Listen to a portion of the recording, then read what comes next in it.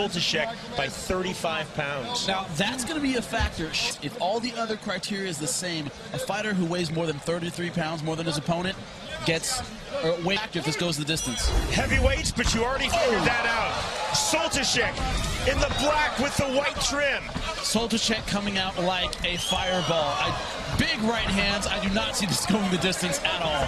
So it's hard carrying that much weight around the ring. Hands are very, very low. Are you surprised it hasn't gone to the ground yet?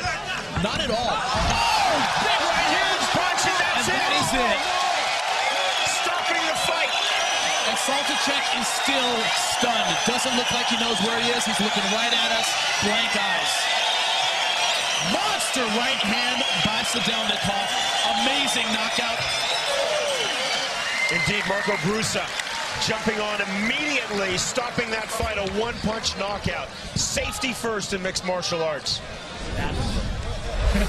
Looking at us now, Soltysek smiling. That right hand right on the chin dropped him. And he is clearly not able to defend himself. Great stoppage, great punch. And the head snapping as he hits the ground, that's a lot of weight to hit at once. On the cheekbone, just below the left eye, that's a kill switch punch.